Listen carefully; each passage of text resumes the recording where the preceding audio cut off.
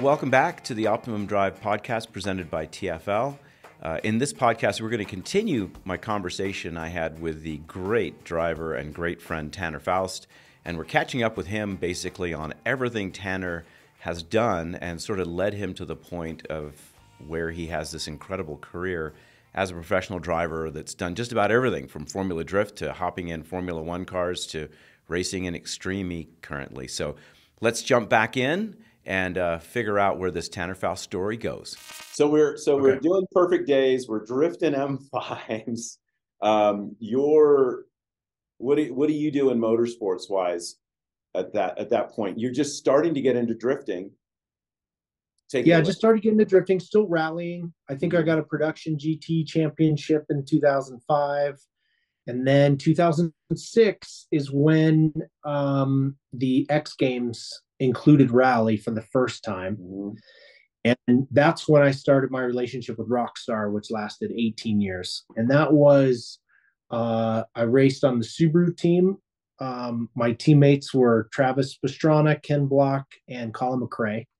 And Colin McRae was one of the, it was like a jump. I mean, I knew Travis, who he was. I didn't really know Ken that well. He was more, at that point, he had just sold DC shoes and he was thinking about getting into car stuff. So he wasn't, who we all know him to be now. But but Colin was certainly larger than life for all of us. Nobody could believe he was coming to the States. Yeah.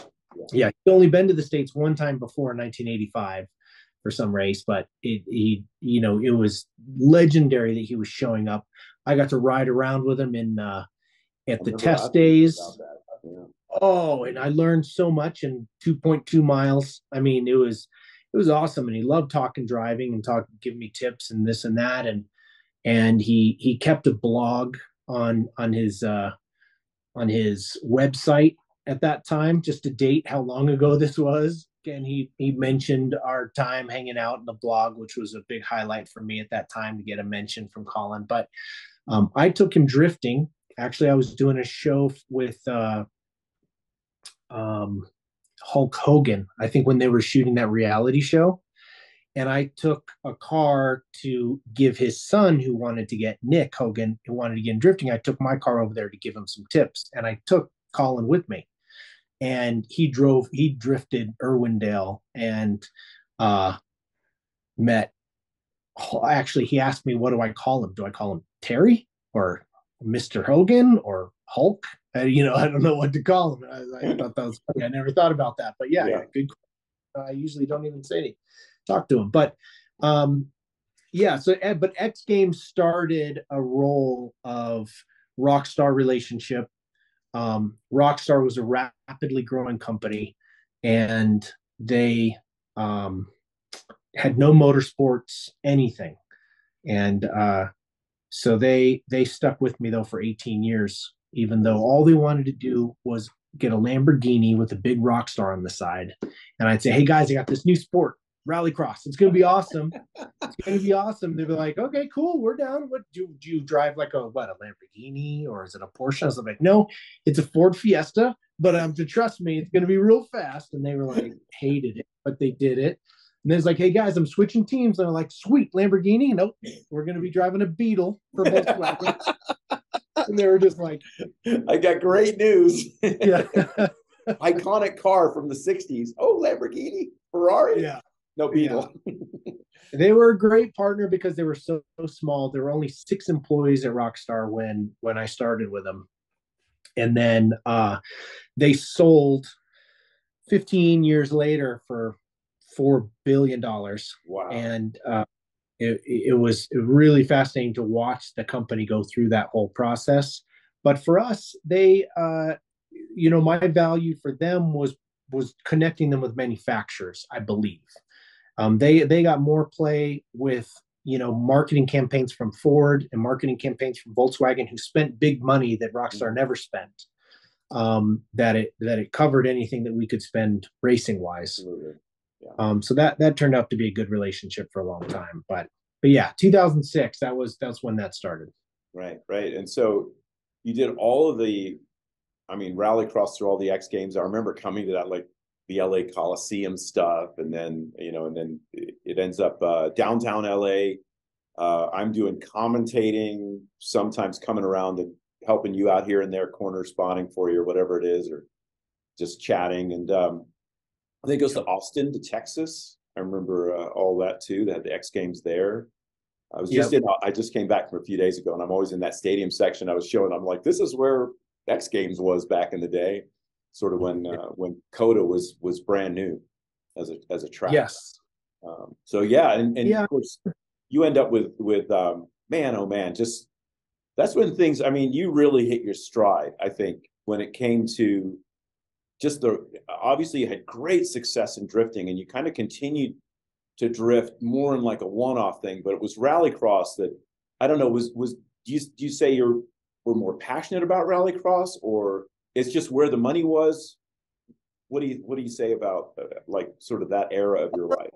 It wasn't, I didn't think it was going to be where the money was necessarily. It's just that drifting, I became professional drifting. Yeah. Like with drifting, I could get money to do stuff with cars, got money to drive. If you opened up any of those kind of lifestyle magazines, the Sport Compact Car, any of that stuff, our car was always in one of the ads. Our partner, you learn to network a bit in drifting, and really kind of but learned more, I think, about sponsorship, because drifting was a lifestyle sport to big companies like Ford and Toyota. And so you got their marketing budget to tap into, not their motorsport budget. And so the motorsport budget, of course, is just a drop in the bucket to the marketing budget.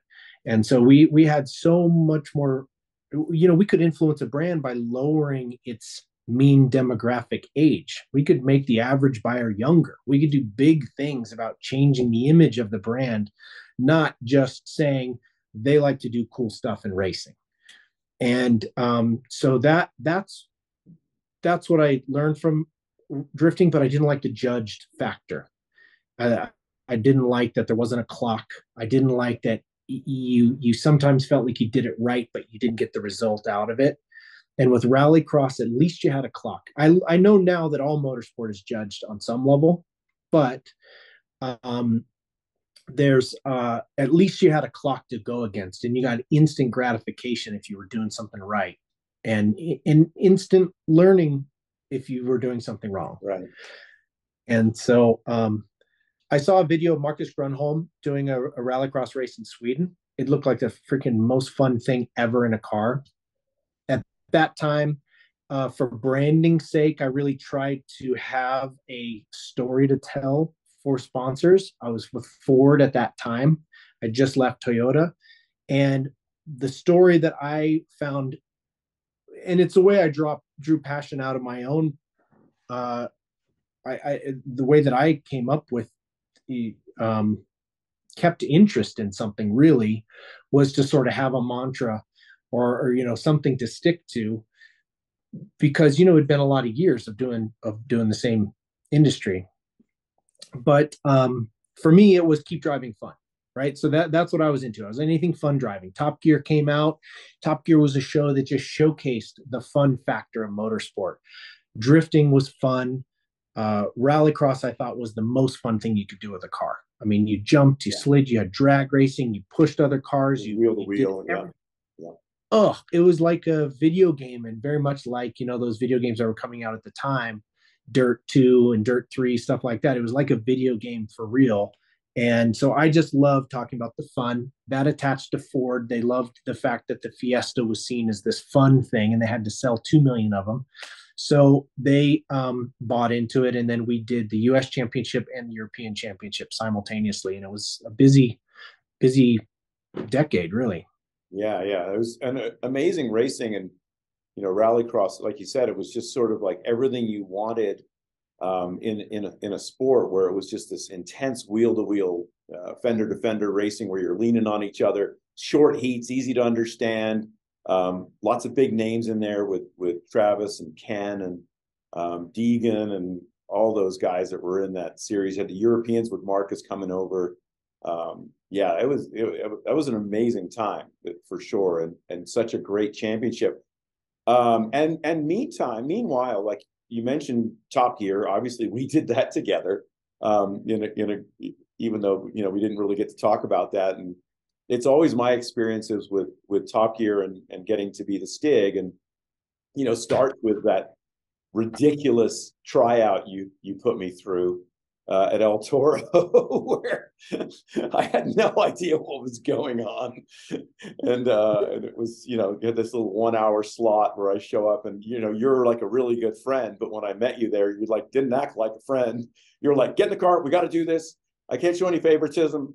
And you give me this ridiculous lap in a Mazda Speed 3, I think, completely sideways. You're just slinging the thing around on this course that it was going by so quickly, and I'm trying to like understand what's happening and sort of catch up with you. And then we get back to the start line, and you go, get in that Mustang and do a lap. And I'm like, what? Like, I don't even know where the first turn goes, And you're like, well, everyone's got to do the same thing. You got to get in and do a lap. And so I jump in that Mustang and do a lap, and I get a little lost and come back, and you're kind of like shaking your head, like you're like, oh, that wasn't very good. And then somehow I get in the Aston Martin next, and somehow I do a clean lap in the Aston Martin that lands me the job. And that was kind of crazy. I always wanted to hear your perspective on all that, because that's my perspective. It was like I had an hour and I got to do 2 laps in a car after a crazy ride around with you. And then I get a call back 2 weeks later saying I got the gig, which was amazing. My perspective, I think you always had it from the beginning. But that's a bit of a revelation. Yeah. I think you always had it. I think for them, they were thinking money. So they were thinking, look, whoever it is, they need to fit in your driving suit, because they were thinking that I was going to do half the Stig stuff. Right. Because I was there anyway, and then they would have to pay flights and pay somebody else to show up. It quickly became evident that was not physically possible, since, for a lot of reasons. But so that was one thing, and which we fit in the same driving suit. And then I think they had the tryout as a matter of insurance or safety or whatever. For me, I think you had it from the beginning. So, it would have been nice if you had said that. I didn't think this was 2007-ish. It must have been. So he's telling me that now. Just he really he's never said that. I felt like I still had a debt. You didn't fire me after I got super drunk at Tokyo Dell's dancing on the table. So I was like, yeah, I mean, this is all just he must assume he's got the gig, right? No, apparently not. Apparently not. No. Yeah. Well, I was told there were like a bunch of people that came and did this tryout, and they all had, this 1 hour slot. And there were. Yeah. There were. I don't remember a single one, to be honest. I can't remember a single one.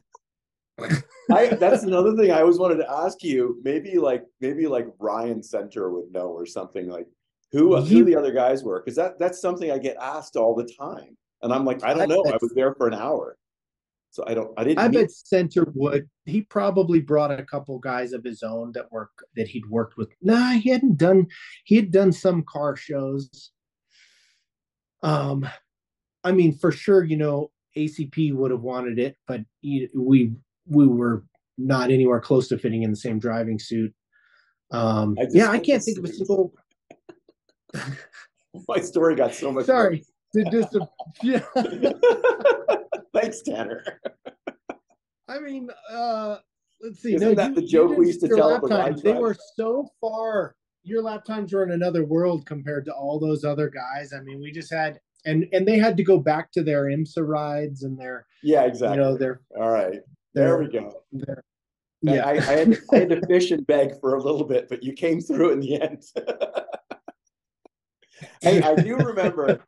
So there were a couple of things that are, and you can add all you want about any of this, but here's like my recollection was like, I'm off by myself all the time dealing with coked up David Hasselhoff or whatever it happens to be, or driving some car and I'm in a minivan in the corner of some track somewhere, and you're literally the only guy I can talk to because you're the only guy that knew who I was.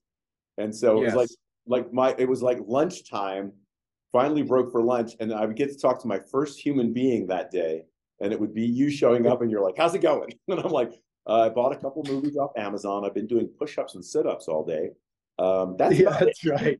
Am I going to get I mean, they had you staying at a different hotel. Different hotel. You had assume name. You sat in a rental car off in the distance there with the air conditioning running. You had to put the helmet on anytime somebody came close, or you had a trailer or something. Yeah. I mean, they took it really seriously, and the other two hosts, Adam and Rutledge, were so pissed. They just thought they were being treated like 3-year-olds, that they couldn't. Oh, like we can't keep a secret. Oh my God, they won't even tell us. Blah, blah, blah. And then so finally, to make them happy, they're like, okay. John Hessling was like, look, it's not a big deal. We believe you can keep us here. I'm not going to copy his British accent, but he was all in a British accent. And he'd say, yeah, if you can meet the Stig, we're going to have a formal meeting with the Stig and everything. And they'd be like, you know what? That's fine. Nope. No, thank you. We don't even want to know now. That was it. They were literally like 4-year-olds. Yeah, it was hilarious. And I think they realized that it made it more fun. It did. That they didn't know, because it was genuine. They would shake your hand. They would try to get you to say something. Yeah. And then they would talk about how I think he's got an accent. I think I could tell. Well, I did. I used that bad Italian accent I stole from Valentino Rossi trying to speak English. Oh my gosh! So I was like, the car it not handle so well. Maybe too much understeer. Wow! Please never do that again. I remember doing that to like John Hennessy. Like anyone that would show up who I knew, I broke out that awesome accent. Wow. I know. That's funny. It's, I was like under pressure and I had to come up with something in the moment. I'm like, I was just afraid that if I just used my voice, he'd be like, oh, like that. Yeah, exactly. And that first year you had a lot of pressure, because that first season where we had the big star small car thing, you'd have to coach them all up, and we did a full season of that stuff. Later, you just have to come in to race the cars every so often. You didn't have to interact with somebody, but it's good times for sure. And I remember, okay, so here's like the best Tanner Paul version of, or maybe our rivalry or whatever, but the one time I didn't wear the suit, because I did end up doing all the Stig stuff. Tanner shows up in his rallycross car, and I'm not sure whether it was his idea or the sponsor's idea. Like, he's driving the car for the lap. And so I have to sit there in my minivan. Let's imagine I'm like a naked mole rat because you took my suit. So I'm over there in the van while you do a lap, wearing my suit. And damn it, you break the track record in your rallycross car. Oh, I wasn't mad. I did not realize the bitterness. What year did you say that was? 2008? Whose damn track was that, Tanner? Who laid it out? Who put in all the work? Whose track was it? Sure. Okay, you came up with the track. I just broke the record. It's not that big a deal. Let's let it go. No, it was that was an Andreas thing, because it was Andreas Ericsson's car. That's a good answer. And he was lending it for free. So his thing was that I'd have to drive it. Yeah. Sorry. I wanted you to drive it. I wanted you to feel that thing launch. It was a ridiculous car. It was terrible on the road course. And the best part about this story, of course, is someone about a year or season or two later shows up in a turbocharged Ariel Atom.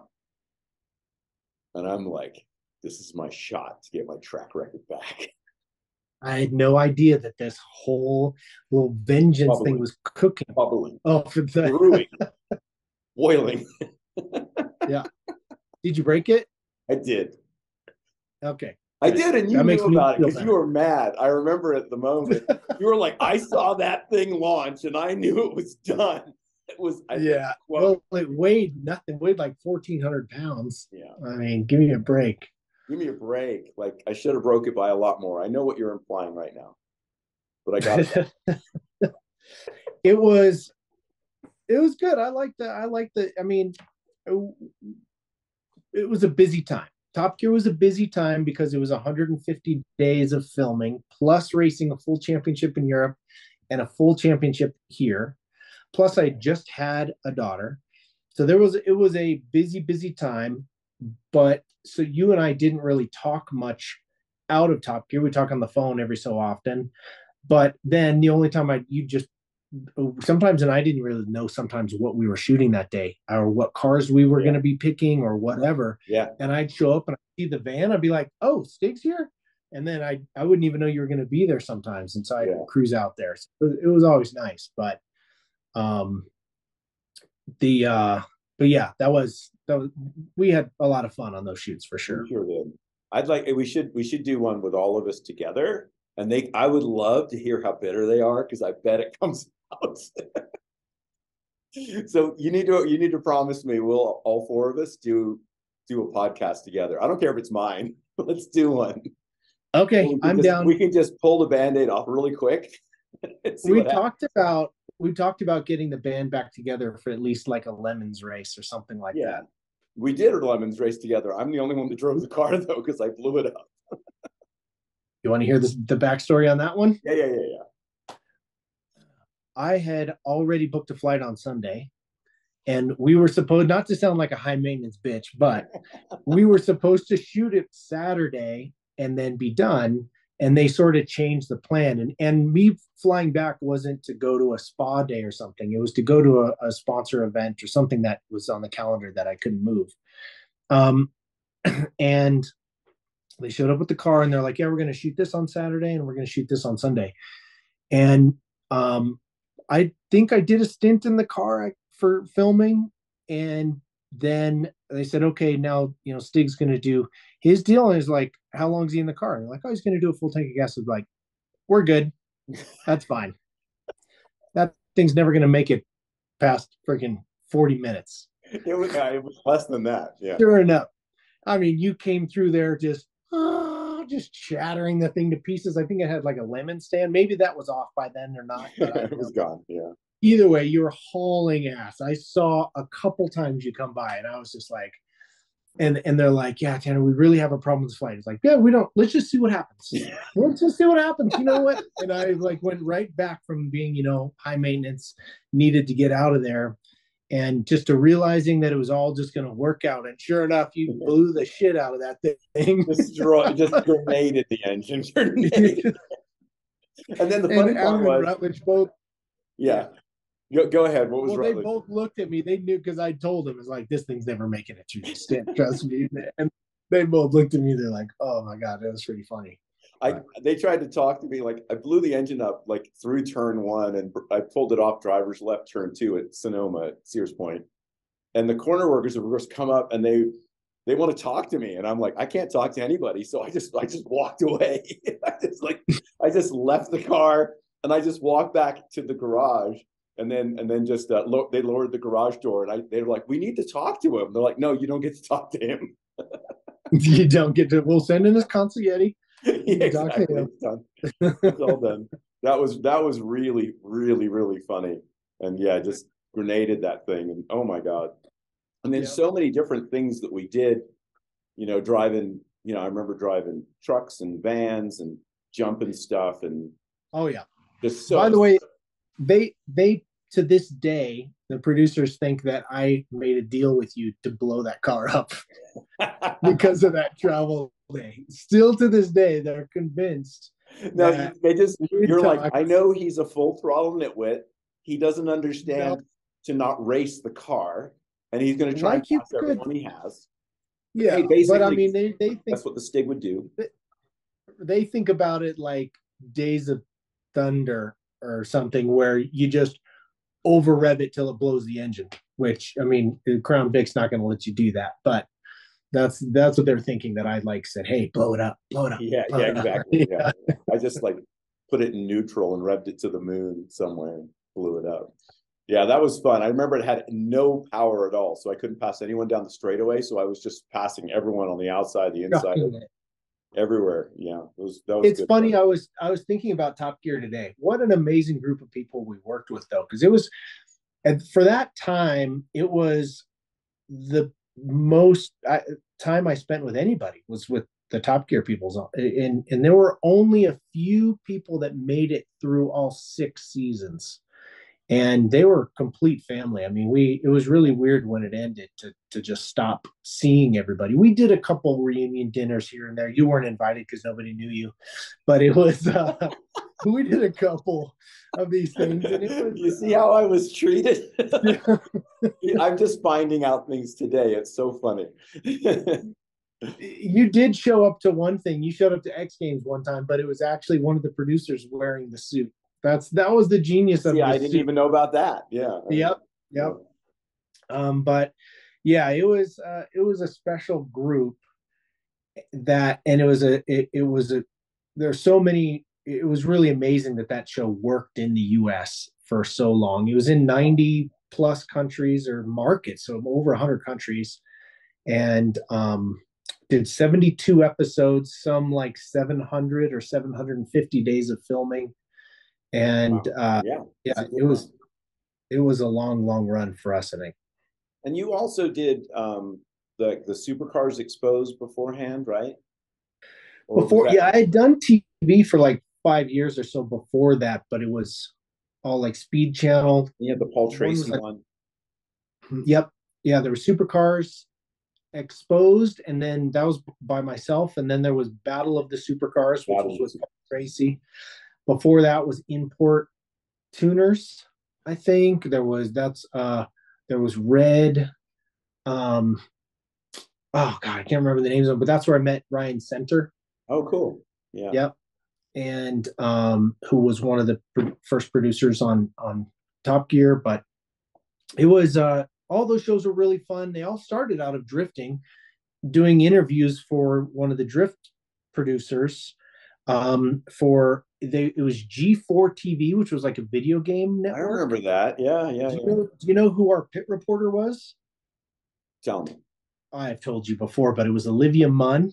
Oh, wow. Yep, Yeah. and Went on great things. went on to great things. And then they were like, "Hey, we got this show, and you seem to do good interviews. Would you like to maybe be a driver host of the show?" And I was like, "Sure." And it was on Mag Rack TV, which was free in hotel rooms. It was right next to the porn, so it would be like you can either watch a Corvette do donuts in a church parking lot, or Lawrence of Arabia. But it was sorry, I don't know how PG, but it was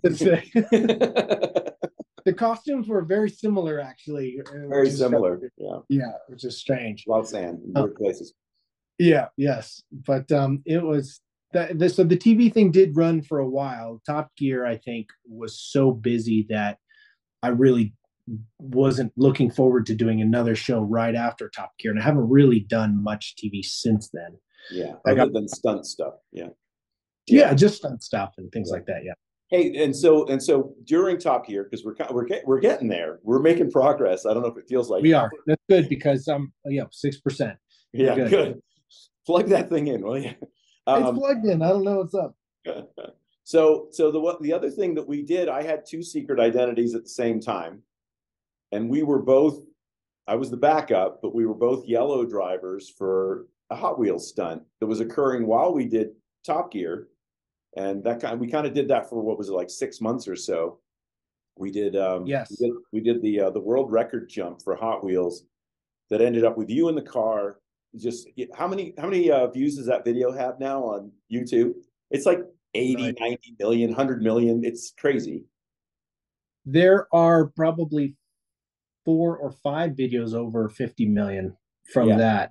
But incredible. I know it did 2 billion impressions in the first year. The next stunt did 2 billion in 2 weeks, back when they used to use impressions as the Matrix. But it's That was so another parallel in our lives.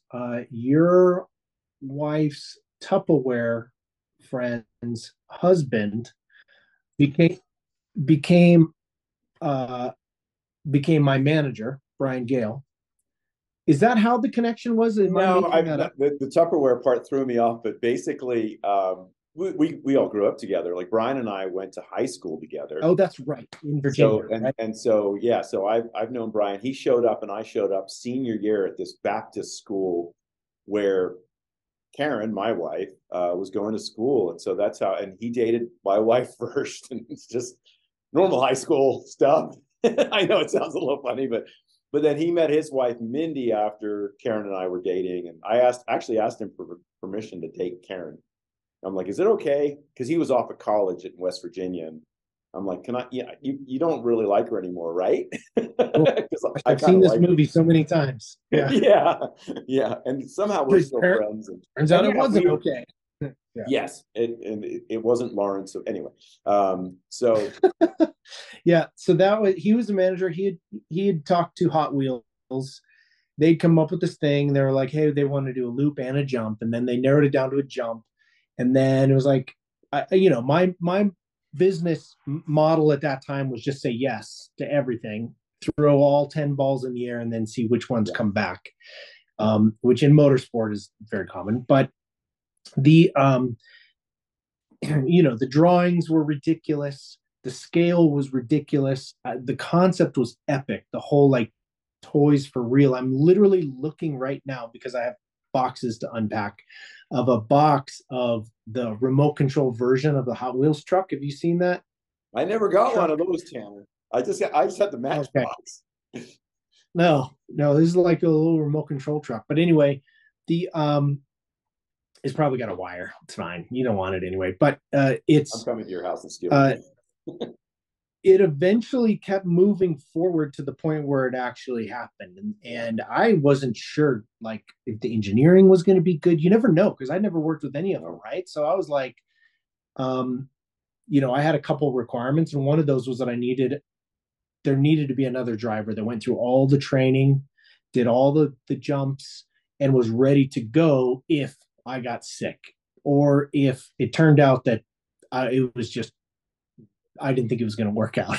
Sorry, Paul, but the Exactly, he chose me. His expendable friend. He's like, I turned can out I had finally a get rid of that debt if I get rid of him. yes, and it turned out I had a crush on Karen, and the only Damn it. way that it The was going things to I'm work out, finding out. yeah. And so it was, yeah. So we did the stuff. I just wanted somebody. I think I didn't have any intention of backing out, but I wanted to be with somebody who wasn't just an off-road racer guy who was going to just say, "Wing it. It's going to work out fine." I wanted somebody to be there who's going to be analytical about it and possibly miss some of the data points that pick up some of the data points that I may have missed. And so that's why I wanted you there because I knew you would analyze it from a scientific perspective, and that would give us the best chance of actually making it happen safely. It's turned, and I think that's how it happened. It did. We I mean, came up with we talked a lot about that damn truck, like, oh yeah, and the oh ramp, yeah, and oh my god, yeah, it was we came incredible. up If with you haven't seen this. that video, go watch it. It's an incredible jump, and it was, it's a world record. And the thing that I think we both realized as we were progressing, we started in El Toro, which is where the Top Gear track also was, in Southern California, and we started in the dirt, the desert, and then we moved El Toro to the real ramp. But it was all for us, just like we learned as we went, and there was engineering and projected speeds, and the engineering turned out to be pretty sound. It just turned out that the truck was a bit of a problem, and the space that we were going to do it in Indy really wasn't enough. So it made the ramp too steep to get the distance that we needed, which tended to break the truck a lot. And, and it was just all these things that compounded from that. And I made that point very early on when you and I just started talking on this podcast where you started talking about the sky swing and all of that, where it kind of clicked in me that you'd kind of been through this process a little bit before with Bill. And I hadn't ever approached something like a world record, whether it's a truck or anything else in jumping distance.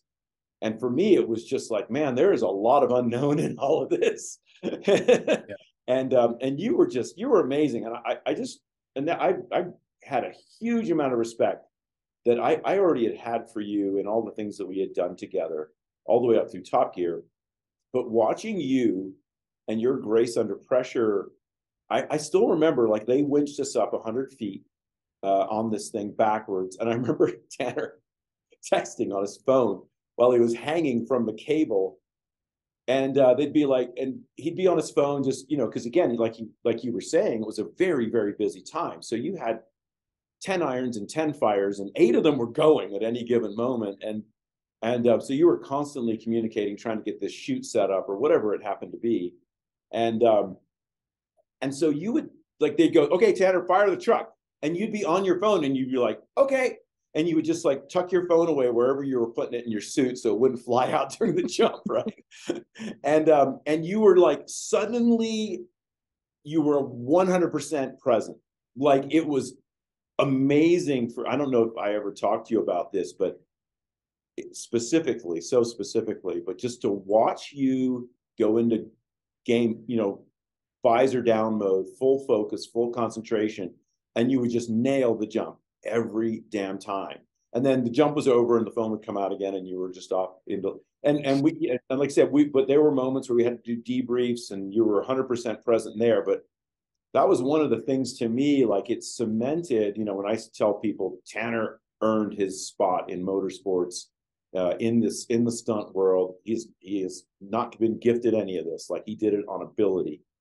That was one of those cornerstone moments or foundational moments where I realized sort of what you brought to the game and why people trusted you to do crazy things like break world records in trucks. It was cool. I appreciate that. It was cool to watch, cool to be a part of. And you were so far beyond me in that. You were so far beyond me. Like, I think as far as, like, us bantering back and forth and developing the truck, I was there, but I couldn't, that thing, I mean, to put it bluntly, that stunt scared me. And so I always thought about, like, that truck breaking on the damn ramp like it did. And like the one time where it broke the motor mount with me, and they made that whole video out of it and they made up what happened. But basically I lifted out of the throttle because I felt the motor mounts, like the transmission smash into the whatever it hit, and made a hellacious noise. And I got out of the throttle on the ramp, which you can never do. You can't do, because the minimum speed is the minimum speed. And I went off the ramp, below it, and barely made the 275 gap, barely made it, and landed on the nose. There's a great video on YouTube of that where the truck's white. That's me. Oh, and the way it arced off the side of the ramp and the suspension just absorbed it. Yeah. And I was watching it and I was like, no. And I was like, oh, okay, good. He's good. And then there's a camera guy. No. Yeah. And I drift right by him. It's a cool video. The camera guy stayed with the camera, got the shot. He and I had a big hug afterwards. And I went, why'd you stay? And he was like, because it was amazing. Yeah. Camera guy. You're doing that on purpose. Yeah. Yeah. He was like, that was the best. As the thing went off the side of the ramp, it didn't drive off the ramp, it went off the side of the ramp. And I thought it was going to, I always tell everyone, I thought it was going to roll 3 times, and it never did. It was a big drop, and it just catwalked its way right off that thing. Yeah. And I went full throttle, so it didn't roll. I just lit it up. I just light it up. That was there's something about, you talk about a zone. There's something about it. Maybe our brains are lazy in that sometimes some people, I think, need to have a lot at stake in order to focus. That's me. Are you late to the airport because you need the anxiety to build up so much before you leave that it forces you to get out the door? Or I don't know, there's a lot of different analogies, but flying is like that for me. Flying, I love the fact that a 4-hour flight when I fly myself doesn't seem that long, because you've got to be paying attention and heads up. There's a lot at stake. Yeah. Stunts and things like that. There's maybe call it maybe passiveness or laziness. I don't know, but you're forced to be in the zone. because of what's at stake. Yeah. So, it sure would be nice to have the mental discipline, and maybe it's developed over the years, but to, just uh, make yourself motivated to do anything that you don't want to do. Yeah. But I'm not like that. Like I said, the room behind me is a gym. I've seen it twice. I've been here for 3 months. And so yeah. I'm just kidding. It's not quite that bad, but there is something about having everything at stake it's that it's the best and the worst at the same time. But it makes you the happiest when it's 100%. done. Yeah. 100%. You have something to sell. We're going to kind of talk about this more and more as we talk about driving, like part 2, but you're nudging into the subject matter, and it's absolutely right on point. Like that's exactly what it's all about, and I want to kind of really talk about that. But let's keep going a little bit. So we did the jump. You broke the world record. We did it in a crazy space where we shouldn't have been able to do it. There wasn't the run up that was needed. There wasn't the flat ramp that the guys in the desert that do these world record jumps usually do. And it was kind of insane engineering and very much at the limit of what could be done. And that makes me all that much prouder of what you did that day at Indy with, thank God, that 13-mile-an-hour tailwind that really made the difference. Because I heard that truck misfiring when it came down, and I knew it wasn't running on all 8 cylinders. A lot of people don't realize that the truck got loaded up onto the door, 100-foot door. Yeah. And it was on Saturday, right? Saturday. And on Sunday, it was 20 degrees warmer. It was a carbureted truck. They couldn't rejet it we weren't able to test it. So they said, okay, you'll be down 190 horsepower, but it should still get to the speed. Right? Should. It didn't get to the speed barely when it had all the horsepower. I know it barely made it. Did a little adjustment on the lip, and that was it. Yeah. It had to be triple digits to clear the gap, and the gap was 220 feet, and then the world record was 300 feet, which we had broken. I don't know how many, 5 or 10 times in practice. But then that, and so I left the ramp with a bit too much throttle. The goal was 60%, remember, and I left with 85%, which stuck the nose in the air. So I went to the brakes and had to go completely to the brakes to pitch the nose down, and that stalled the engine, which was a side rotation. So now it started this side angle, which in the truck didn't feel like anything, but then it just kind of kept going over 4 seconds. Yeah. And it just kept going and going until, I don't know if you ever saw slow motion videos and stuff, but the wheels went straight into the wood ramp. The tires just flexed out of the way and the wheels would go straight into the ramp. And the suspension was incredible at that point, right? I mean, it just soaked up the landing no matter how crooked it was. You snapped a rib, I think, on one of those sides. Yeah. But I had a rib protector in. So thank you. And that's what I'm there for, buddy. Yeah. And it ended up working out. Yeah. But it was it had all the, I mean, it was scary because they had on the Indy 500 weekend, they did it at the Gentlemen Start Your Engines. All the drivers were allowed with the team owners to come over in golf carts and watch. They awesome. Drove right up across the brickyard to come watch. 250 rooms or something rented out right in the circle in Indianapolis for Mattel. So you couldn't just be like, it's too windy. We're not going to do it. It was happening. Yeah. Yeah. That's at the point where you realize during all the testing where 12 miles an hour seems, that's in the range, barely, maybe 1 mile an hour, we probably would call off the practice for today. Right. But that's when you realized all that was fluff. On the event day, you're going to, the investment they had made. You're going to Evel Knievel that thing regardless. That's just, or I was, what you said no. Or somebody was going to. Somebody was going, yeah. But yeah, you're right. With all that power, I didn't know that you could hear it missing. I heard it missing, and I was just like, "Oh my God!" But then I watched it go off the ramp, and again it carried, and it was the tailwind because El Toro always had a cross headwind. Yes. So we had always jumped it with a cross headwind, and we'd sort of come up with our with our distances and speeds based on always having that wind. And I remember people saying at Indy, we'll have a tailwind. And we were like, okay, that's awesome. How did they know that? That's incredible. Well, just because it was the prevailing wind that time of year, that morning, that's what you'd normally get. So odds are we'd have a tailwind.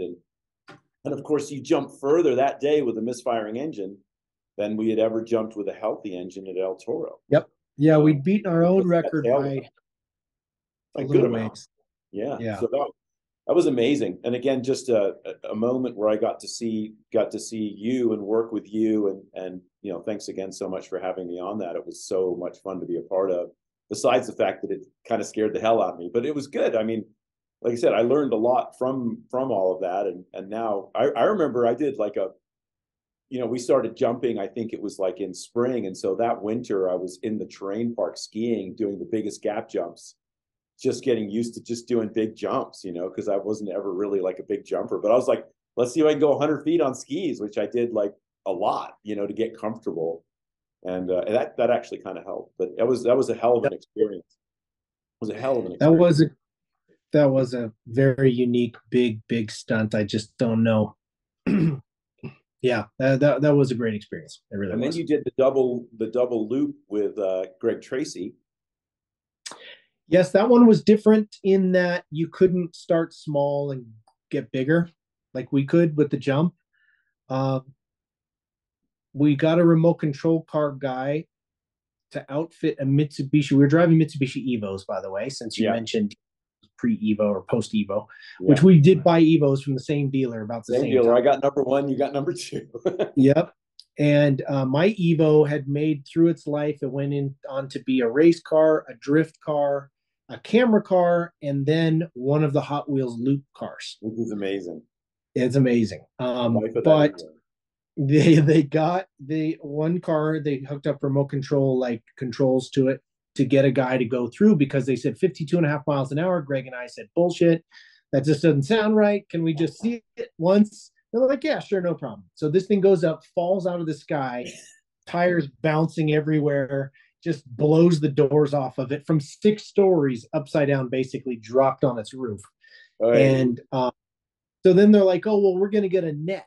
So they got this net they put on the top of the ramp. They put something heavy up there. I don't even think it was a car. It was just something heavy. They let it go. It bounced once. All the hooks went punk, punk, punk, punk off the net, and then everything did crashing down. So Greg and I are just like, oh, Jesus. And so I had one of those little Traxxas RC cars. That was the first thing to go through the loop, and it would do 60. And I swear, we watched that go through the loop, and then all the marketing people and everybody looked and be like, okay, who's first? And it was like, well, we never could prove anything, but Greg's first. Rock, paper, scissors? We did a rock, paper, scissors, and I forget who won and lost, but it was, if you did the first loop, you got to win the race on the day, because it was 2 cars that went into one lane. Anyway, long story short, we did it 3 times. Something broke about the car every single time, and including my front suspension one time, which got my head. It's 6.8 Gs. I was just gonna say it was 6.8. We went up in airplanes, got G tested and everything. 6.8 Gs, and then at one point my bumper hit the front, which put me against my Hans straps, and I couldn't pick my head up. And I until I got to the top, and so I had to do like the little turn while I was looking at my lap. While upside down. It was upside down. It was horrible. We put paint on the top so that when you were upside down, you could take the hand lock off the throttle. That was there in case your foot, slipped off the pedal. And then you could slow down a bit so you didn't get another 6.8 Gs at the bottom. Anyway, we broke it every time. So we're like, let's just pack it up. We'll just do it on the day. It makes it. We just, just break it. Keep breaking stuff. Yeah. And we did it, and we broke stuff, and we had never even tested the jump, not a single time. We were just like, well, whatever. If we get through the loop, the jump's no problem. We'll cross that bridge if it were there. Greg, he shoots his damper, and his spring goes shooting off. I remember that. Yeah. My intake hose had come off, so I had no boost So I was full throttle coming down the loop, and it was like, making 100 horsepower maybe. I barely cleared the ramp. I think I left rubber on the leading edge of the landing ramp. But yeah, we did it, and it was done. Yeah. And I was racing that weekend also with in the rallycross event. So that was kind of my focus. But it was like a box checked, and it was that one was scary and just a relief. It wasn't the great process that we had with the jump. Right. Where and even with Greg when we were there, because we're asking a lot of money to do these things, right? And so you did get paid, right? Yeah. No, just kidding. But no, we were asking money to do these things. So when we did the loop, Greg's like, hey, there can be, and he's a very experienced stunt guy. He's like, there can be a tendency to kind of, downplay a little bit of what's going on here. Just because, we're just sitting in the car and we're going to get used to it and it's not going to seem like a big deal. But just remember, it's a big deal. So it's okay to build up the danger every single time. It's just fine, because, and he was right. You don't want to come off the thing and be like, oh, that one seemed better. Yeah, it was pretty good. Are you guys hungry? You want to like be like, okay, that was awesome. Great. Thank you guys so much. Oh, yeah, this was, you want to make sure that everybody takes the ground every time. Yeah. Every time. And it's not just to make a show of it. It's not a full Evel Knievel thing. It's just, it keeps everybody on point. It keeps everybody who touches the car, Billy Hammond, who's building the cars. It keeps everybody serious about it instead of getting complacent. And when you do those stunts, it's those kinds of balances with the human factor that you don't even think about how easy it is for us to get complacent in doing something stupid, complicated, and scary. Yeah. And so that was nice. That was nice to get that kind of perspective on it.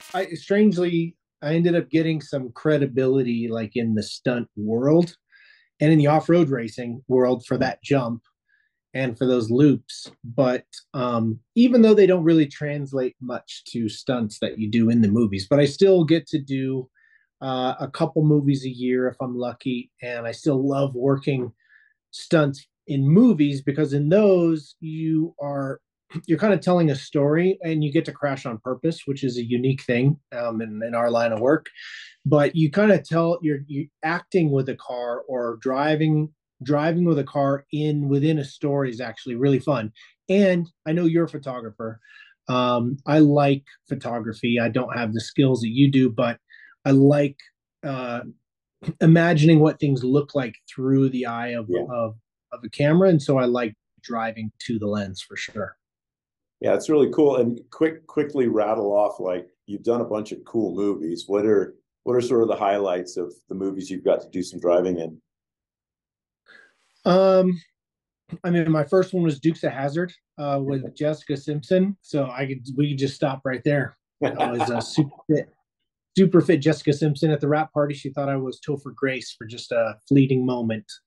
Went to give me a hug and got close enough to realize I wasn't Topher Grace. And then I think I don't even know what happened after that. I just sort of blacked out. Homer Simpson going back into the bushes. Exactly. Some of the fun ones, I mean, there've been a lot of ones in the middle in between, but some of the fun ones have been Dukes. That was a fun one. And I did get to drive the General Lee for the first part of the movie. Reese Millen did most of the General Lee, and then I was the bad guy. We were good guy, bad guy again in Tokyo Drift, the third Fast and Furious movie. In that one, I got the sweet gig, I think, as the bad guy. Again, because he had the sweet car, he could always drift like from the beginning. The good guy had to learn to drift along the way, and that was really hard for Reese to to fake it safely. And then that was a lot of driving. That was 60 nights, and we did a lot of cool setups for that. Some of the Bourne movies, a little bit more in other Fast and Furious movies. In the last couple of years, there's probably been 20 different movies, maybe a little bit more, but the last couple of years I did John Wick 4, which was super fun. Ford versus Ferrari. But John Wick, I actually trained Keanu to do the driving, so I didn't even get to drive. I did I did some of the gags once on film. I spent 4 months there setting up shots, and I actually got to do kind of more coordinating than driving, which was really fun and kind of a first for me Oh, that is in cool. Yeah. a big scale movie like that. Training Keanu was great. He was great to work with. He takes all of his training very seriously, and he was very good. Um, and then he could do it all himself, and he did it better than I could. In that, the storytelling side of it, like the way the director would describe it, is you're like, okay, if Tanner comes through there and slides, and then goes to this mark, and then cuts through here and is out of the shot. It's like that looks like Tom Cruise, that's like a Tom Cruise thing where you hit the ground and then you get up running, But John Wick is tired. He's tired, and you just look at Keanu. I mean, he's like did the Matrix and then went straight into the fourth John Wick, where he's just fighting 12 hours overnight, every night, 12 hours, 5 nights a week. He's tired. So when he falls, he is like gruff about it. He's like, oh, he takes a minute, gets himself up again, and then he starts running again. And that's how his driving was too. His driving, he'd throw it in and then just kind of barely save it, almost miss this thing and hit that thing, and then take off. And it was very, very John Wick. So it was interesting to see that in that instance, cool. It was better. The acting part of driving. Yeah. Yeah, that's interesting. That's tough for us. I remember even like doubling Jeremy James or Richard doing Grand Tour or Top Gear UK stuff, and it was the same thing where you had to not drive like you would do it, but drive like they would do it, which was it's challenging. You get used to trying doing everything as well as you can, and now you're being asked to do something poorly as well as you can, kind of thing.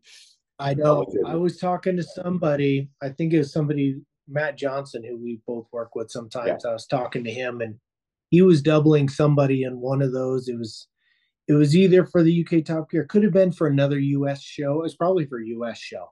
Yeah. And I was like, just remember, I mean, you're doubling somebody who's not a driver. And if you and on the selfish side, if you make the world believe that this person can do all the stuff you can do, then what's the point of you?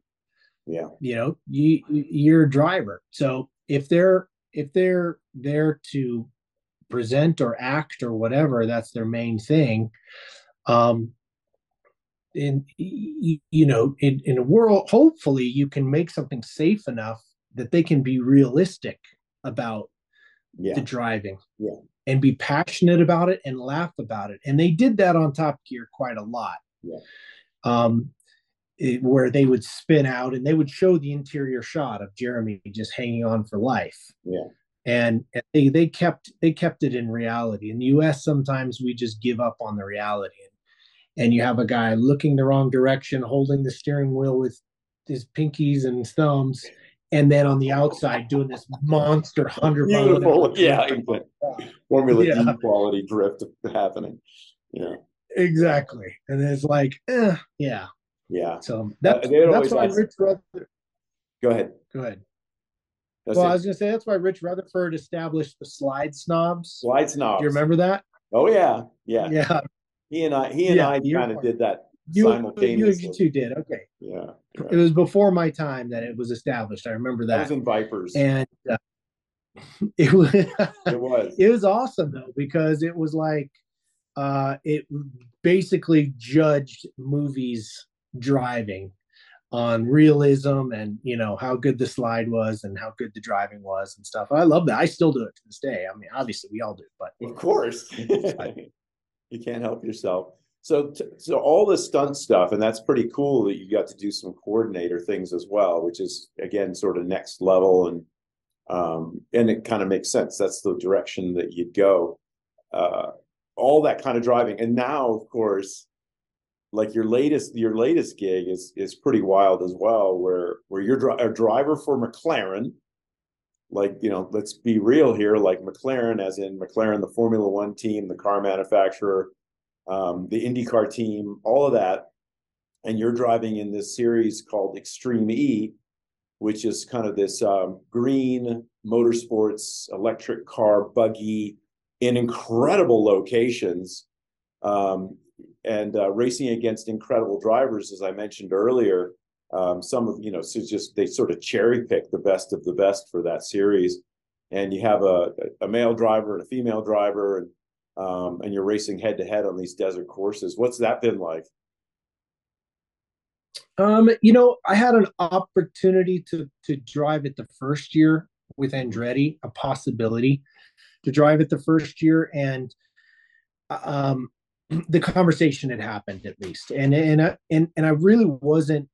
I didn't understand the series, and then in talking to people at Volkswagen and stuff, they kind of pushed me away from doing it, saying they're really not. It's not really green, it's still racing, and they're calling themselves green and this and that. And the trucks definitely did not look sorted out. They're bouncing and flipping and rolling everywhere. And and then when Zach called, it's kind of like, I mean, he had gotten my information from Michael because I raced for Michael on Andretti for a long time with the Volkswagen program. Um, I had learned a bit more at that point and got involved a lot of because of it's McLaren and all the off tracks you get to do. I've gotten to drive Senna Formula One cars, a couple different ones, couple Prost cars, mid 80s, 1,000 horsepower, 1,000 pound, 1.5 liter Formula One cars. I mean, just these ridiculous machines that McLaren just sort of has loaded up, and they just fire out to these tracks, to these heritage events. And this year being the 60th anniversary of McLaren racing, they're doing lots of them. Did Goodwood this year and won, and some really fun stuff. But with Extreme E, the cars are getting more sorted now that they're on a Fox suspension, and with teams like McLaren involved that are helping to really get the chassis sorted out. But now that I'm in it and in the second year of it, it's really a great thing. It really is. And, I'm always going to have some sort of fire breathing something in the garage, just like all of us are. That's the generation we're from. But, and it's not a series that claims to be saving the planet. But what I get out of it that is a good move is it is a roadmap to motorsport on how it can become future proof. Because whether you like it or not, we're at an impasse with racing now as we know it. Raising money the way that I did for racing, through all the things we just talked about, is going away. When you have a sponsor, especially a manufacturer or a big sponsor, a big company, they have always content creation or motorsport. We have $5 million to spend on one of these two. Which is it going to be? It's always going to be content creation, because they can't lose. They can tell their story. More people will watch it. They can measure how many people watch it more accurately. So the money is going away from spending on motorsport.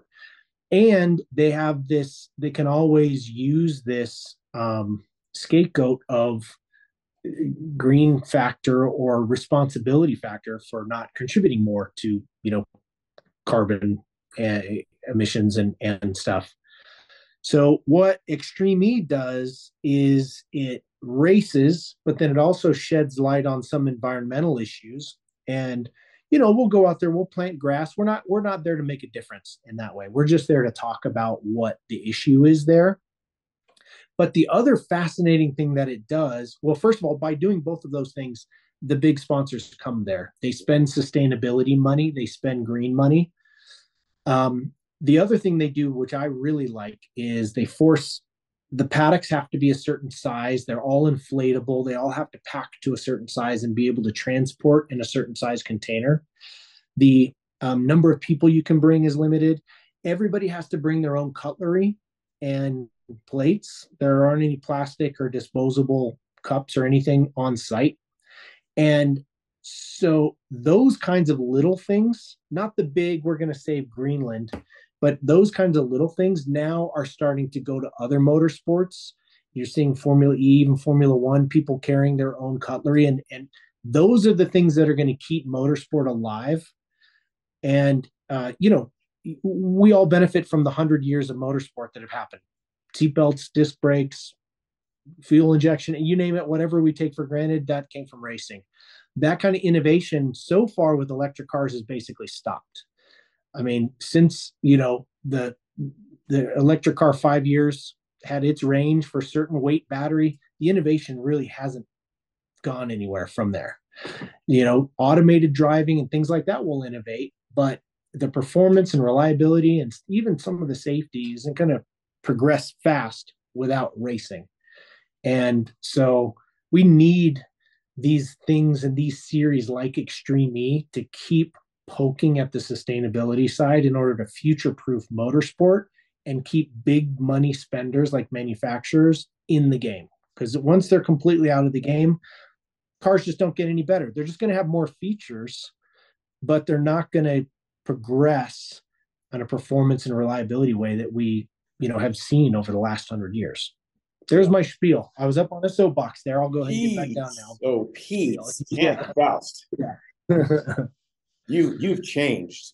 Where's that kid from from the sushi restaurant in the first BMW events? But that's kind of cool. I have no doubt. I'll still jump a Crown Vic with you laying in the back. I have no problem with that. I have no doubt. No doubt.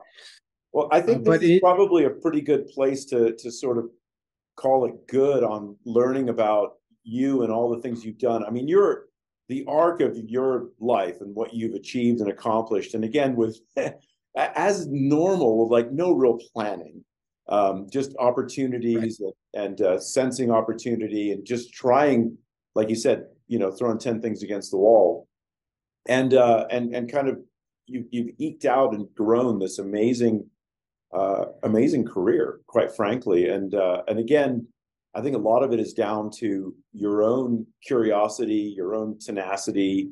You're a very smart guy. I hate admitting that, but it's true. And all the things that kind of make you, and it's been really fun to be a little part of that and be a friend of yours for quite a bit of it. And what I want to do now that we kind of understand what makes you tick, is I want to kind of shift gears a little bit for the next bit of this and talk a little bit more on the context of like Optimum Drive, which again, you read and you wrote the forward to and all of that. And I want to talk about your method, sort of the psychology of it, how you approach it, what you think is important, all of that. I think that's really interesting to people that are getting into motorsports, getting into stunt driving, whatever the heck, getting into off-road driving, it doesn't matter. I think you've got an amazing amount of knowledge in there. I know that from having conversations with you. So I think it'd be worth revisiting all of that and having a little bit of time to talk about that. So I want to thank you very much for going through all of this and sharing a lot with me. Again, I've known you a long time and I learned a lot from this. And again, what makes you tick and what makes you the success that you are. And I think it's all well-earned and well-deserved. So thanks for watching. We're going to continue this conversation with another full episode with Tanner Foust. There was just so much to unpack about how he got where he was and what makes him the driver that he is. So make sure you come back and get to see the finish of this story.